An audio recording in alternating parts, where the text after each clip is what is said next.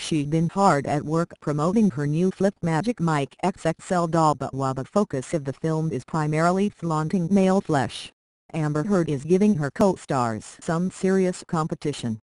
The 29-year-old actress and wife of Johnny Depp looked stunning in a plunging sequin black dress as she attended the launch of the first Miu Miu fragrance in Paris on Saturday. Scroll down for video. All eyes were on Amber as she arrived at the star-studded event held at the Paladina in the plunging gown, cinched at the waist with intricate silver embellishment on the chest and shoulders. She teamed her dress with a pair of stylish green pointed sandals and kept accessories small, adding a delicate silver necklace, earrings and couple of bangles.